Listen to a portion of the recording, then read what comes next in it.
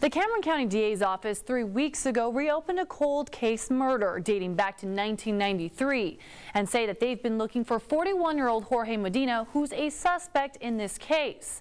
And this week they got a big break. Jorge Medina was arrested on charges of criminal trespassing, disorderly conduct, and driving with a suspended license when he jumped a fence at a football game at Sam's Stadium in Brownsville on Thursday, after his son was injured on the field during a fight. That's when investigators learned that Medina was wanted for questioning in the Carol Reed murder case, which is still unsolved. Reed was a 17-year-old Hannah High School student that disappeared back in 1993. District Attorney Louise Sines previously told Action 4 that Reed was last seen walking into the old Lopez supermarket off Ringgold Street in downtown Brownsville with 2 people. Her body was later found dumped off FM 1421 in Olmito.